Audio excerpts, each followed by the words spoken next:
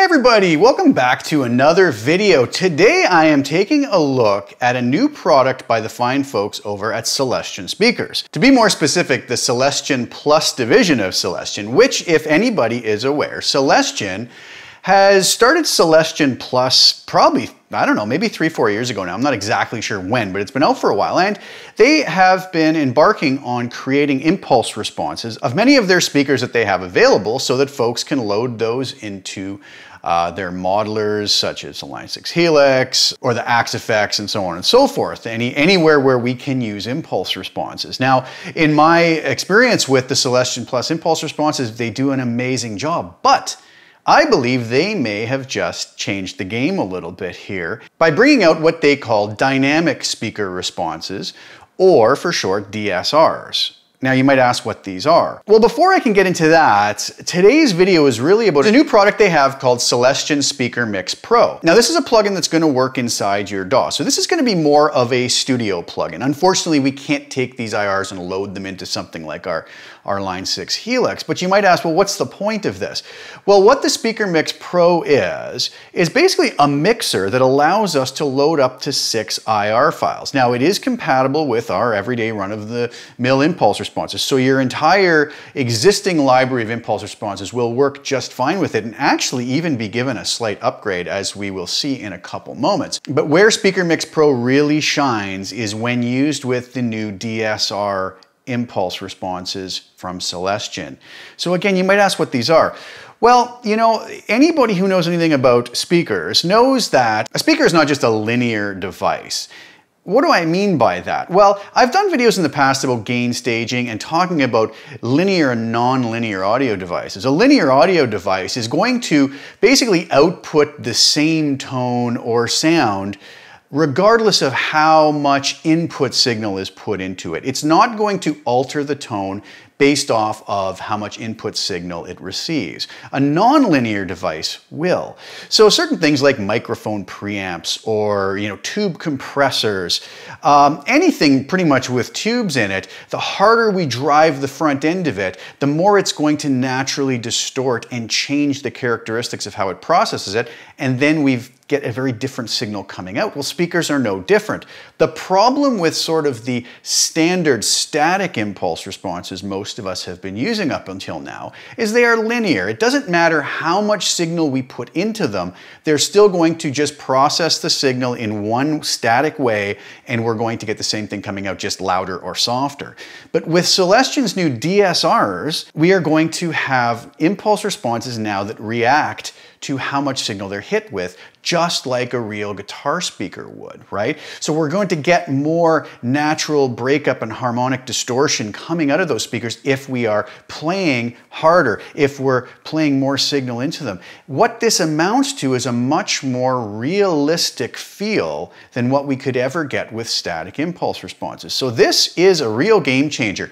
I've done some messing around with this. I'm going to have a few examples later. I'm going to play a lot of examples throughout the video, but I'm also going to have a few examples level matched, comparing Celestion's own sort of static impulse responses with the new DSR version of the same impulse response at the same setting, so you can hear it for yourself. Level matched, done in the most scientific manner I could. And I think you're going to notice the difference. The one thing I would recommend though is listening to this video, the audio examples, on a really good set of speakers, or even better yet, a really good set of headphones to really listen to the difference between these. But let's go over to, I'm going to go into Cubase, but all you're going to see right now is the Speaker Mix Pro plugin. And let's go through first of all the layout of it and the different features that we have. So here we are over at Speaker Mix Pro plugin, and a very nice looking interface, beautiful looking mixer.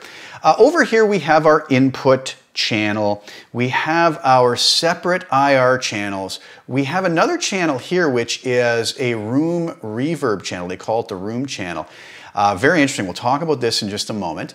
Then we have our output section here with our master outputs, and a little section over here with some interesting features that we will take a look at, and some VU meters. Up here we have sort of a visual of and some controls on altering the sound of each speaker model, but it shows you which speaker model you're using and whatnot. So Very interesting stuff. Let's take a look first of all up here at our sort of preset layout.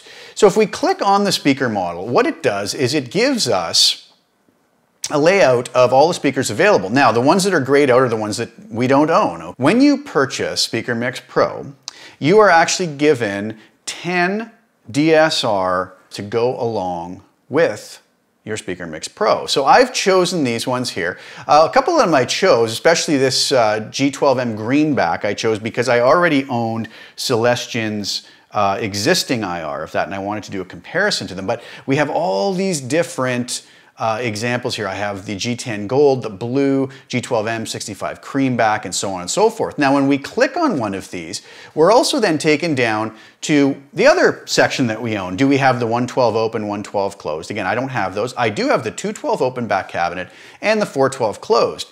When I click on one of those, I'm then given the choice to mic it with either a Shure SM57, a Royer R121, Sennheiser MD421. Really interesting stuff, and I'll give you some sound examples of these in a moment. So I've chosen this Celestion greenback, one of my favorite speakers.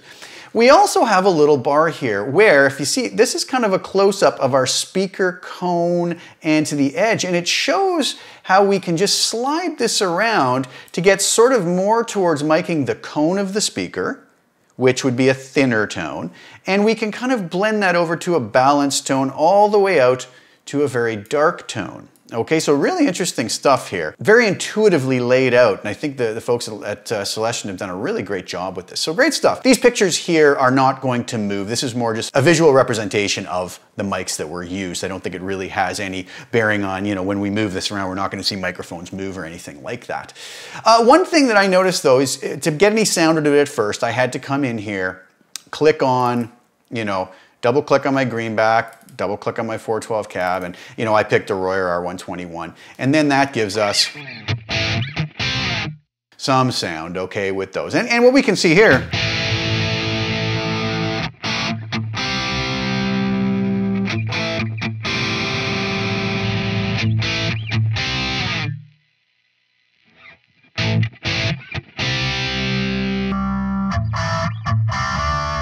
on the open back cabinets, they even give the ability to do a Shure SM57 miking the back of the cabinet.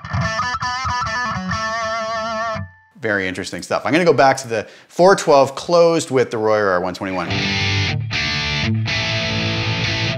Now, a lot of you might be wondering where I'm getting my tone from. Well, what I have here is just an instance of Helix Native feeding directly into Speaker Mix Pro. All I have is a placated dirty amp model on it. There's nothing else. There's no effects. And I wanted to keep it as dry as possible so that we can then show the room section later to hear what that adds to it as far as reverb. All right, so that's really interesting. If I take this balanced and move it,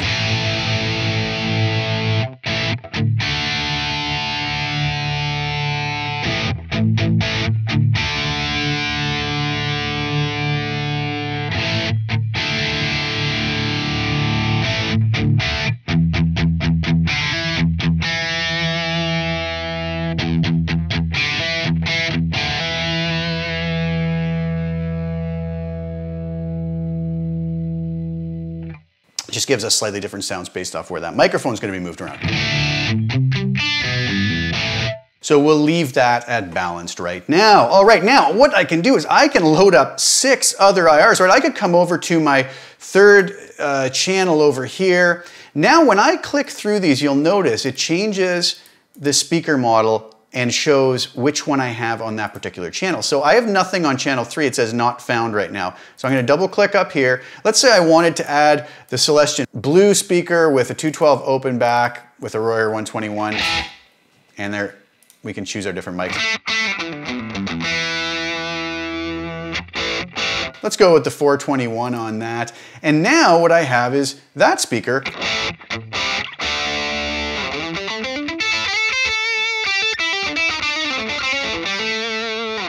And I could compare that, mute that, and go back to my greenback.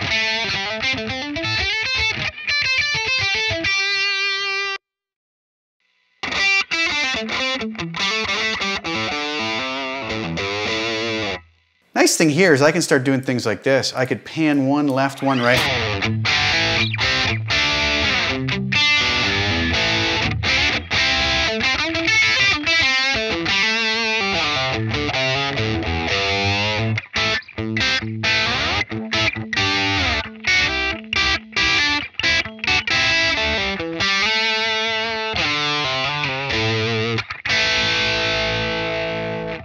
or I could bring them back to the center and just combine them in that way.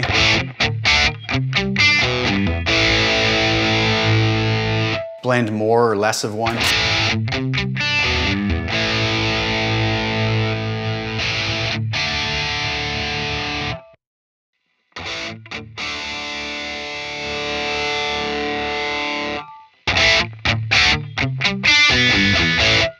So really simply, you can see we could blend all sorts of different things in here and have them work really nicely, pan them, affect them in many ways. We have EQs on each channel as well. So I could come here, I'm back on my first channel here, as you'll see. I can go to my EQ, I can turn that on, and I could, you know, tweak this with some EQ right within the box. I could double click one of these.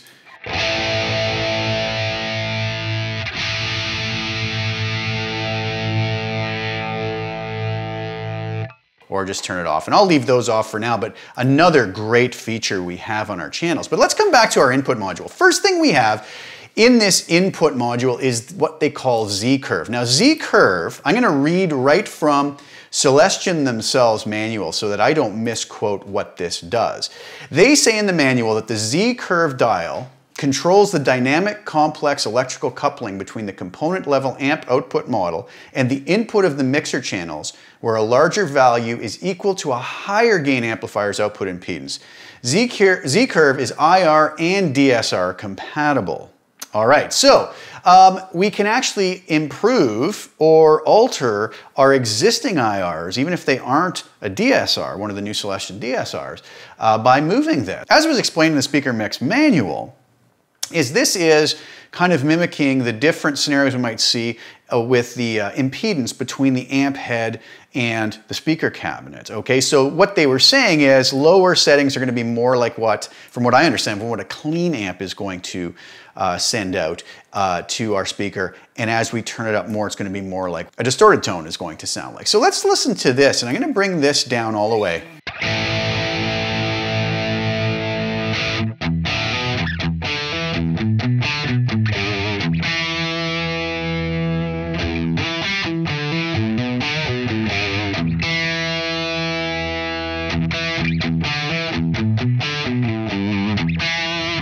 So we get a little bit more beef out of it when we turn this up. I'm going to keep that on max for now. Now the delay switch is really interesting. What this does if I engage this. Right now what you're hearing is a mono signal. Even though I'm running this potentially in stereo because I want to show you the stereo room channel after. But if I click this, what it's going to do is it's going to split my left and right signal, and it's going to delay one of them by however many milliseconds we have set on the knob below. So listen to this in mono. As soon as I turn that on,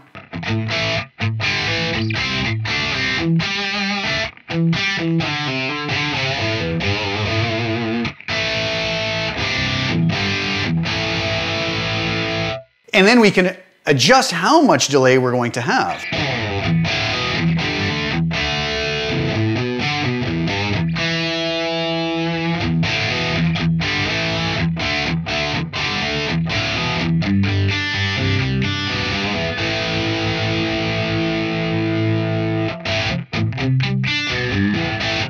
So again, a really easy way to beef up our sound without having to go and maybe, you know, duplicate tracks in our DAW and offset them and whatnot. We can do it all within Speaker Mix Pro. Really nice stuff. So I'm going to turn that off for now. One of the most important controls is going to be this input control, okay? Now we have an output control over here, which is going to be just our master control with its own EQ, and we have our VU meter showing what's coming out. Okay, so the thing is, as I mentioned in the intro of this video, the DSRs that we are getting now from Celestion are going to sound different depending on how hard we hit the front end of them. So if I turn this down, it's going to hit the speaker with a much lower level, which is going to actually make it sound different because these are non-linear and they're dynamic. So if I turn that down, though, the problem is we hear quite a difference because obviously the volume's dropped. So we can't really tell the difference because the volume is different. So what we would have to do is crank our output up. And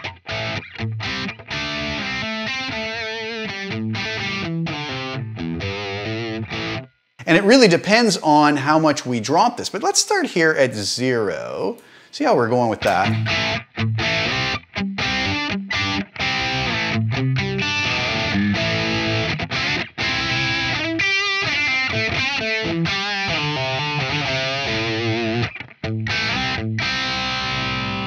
Now, one thing that's really neat about this, if we set auto gain, what'll happen as I turn up the input, it will compensate by turning the output down by the same amount, so we keep the same level so we can easier compare what it's doing to the tone. So let's see what happens here. We'll play this. I'm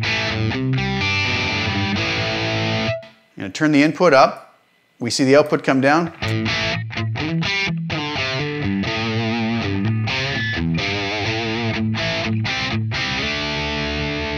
And already, I don't know if that's coming across in the audio, but it feels different to me. There's a spongier bottom end to it.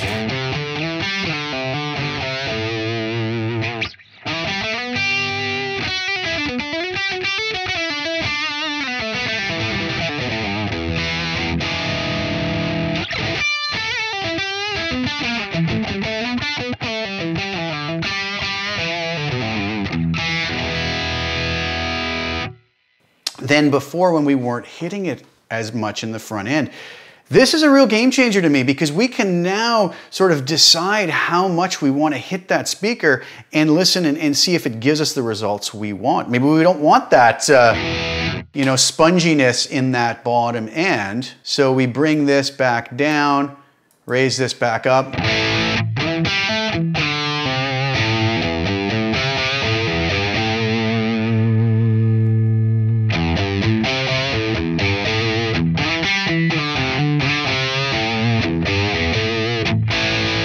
So again, I'm not sure if that's coming through on the audio on YouTube, but it sure feels different. And this is really amazing stuff. I think the Celestion folks are really onto something, have really knocked it out of the park with this.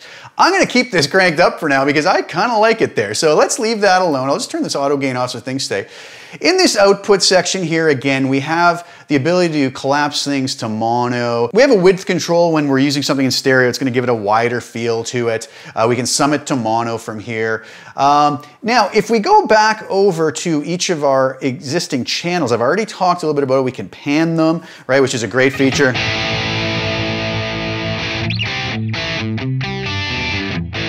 So if we are combining different IRs or DSRs, we can pan those out left and right and have them sound different. But the room section is something that's very cool. So let's go over here and unmute the room section. So what we can do is we can choose different microphones that are miking up this live room that are going to be kind of excited by the sounds that are put into it, like would happen with real room mics. So we can choose between U67, Apollo, 4033, TLM 107, and even load our own reverb IRs into it. So really useful. Let's start with the U67 here. I'm going to turn this up so it's around 0 on our fader, and I'm going to come back to my first channel here, and I'm going to start adding in. Right now, we're not feeding that with any signal from this, so we're not going to get any reverb.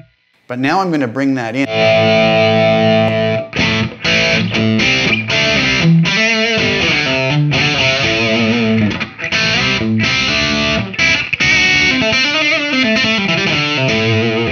Now we also have a pre-delay on that, but let's switch through a few of these.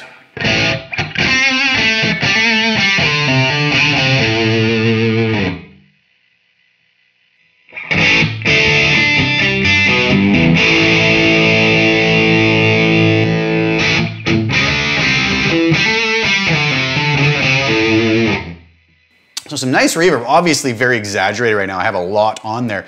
But we can also, let's go back to the U67. We can add pre-delay to this. So the reverb doesn't come in right away and engulf our direct tone. We can also widen this sound a bit.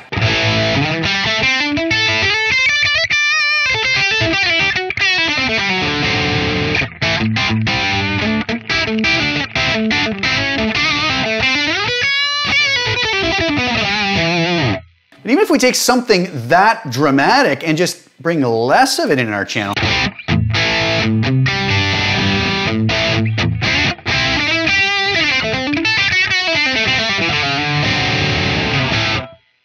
so a really nice reverb that we can add in also. So excellent stuff there, and really well implemented by the folks over at Celestion. So what's really interesting now is I wanted to compare these new DSRs to the normal IRs. So what I did is I actually loaded up on this channel my own impulse response, okay? Now if you notice, I'm gonna locate the appropriate IR. So here it is, G12M greenback 412 closed, R121 balanced Celestion wave. I'm gonna double click that, and that's going to then be loaded up onto this channel. So if I mute the channel we've been listening to and go over here, I should now hear Celestion's original IR instead of the DSR version. So on channel 1 is the DSR version, and on channel 2 is just the IR version. Now, the folks over at Celestion have mentioned that the Z curve will affect even IRs as well. So,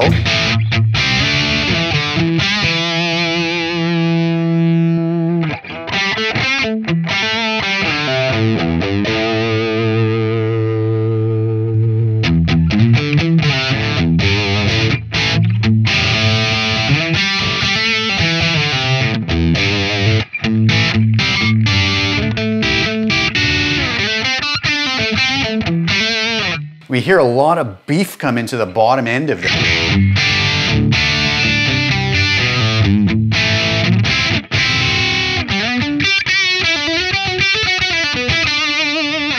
Now, if I switch back and forth between that and the DSR,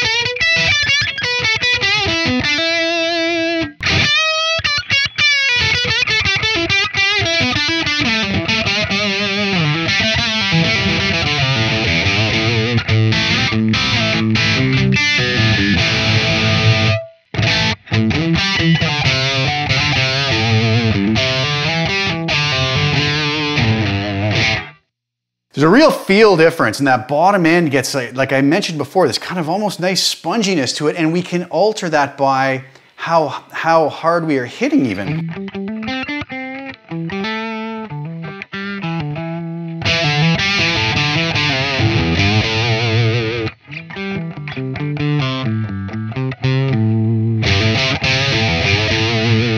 As I dig in, the bottom end kind of changes in a very pleasant way, which I don't find happens with the regular static IR.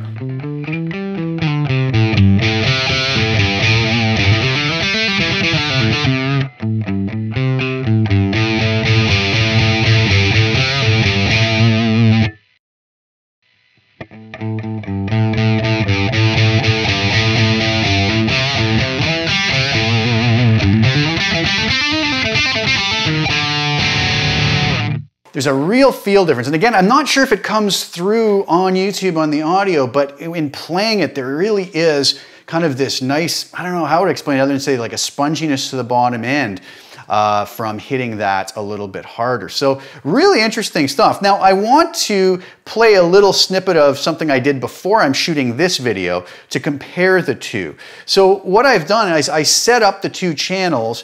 I played a riff one time, and I reamped the exact same performance through the DSR and the IR of this particular model with all the other settings the same, okay? The same Z-curve setting and all other things equal with no room reverb or anything on it, just so you could hear the exact same performance performed through the DSR and IR of the same mic, speaker cab, speaker, same setting on the balanced, and let you hear, and hopefully by putting these through, and they're volume matched to within 0.5 dB, so hopefully there you can maybe hear a little better the difference between the DSR versus the IR. So go give that a listen, and then I'll come back.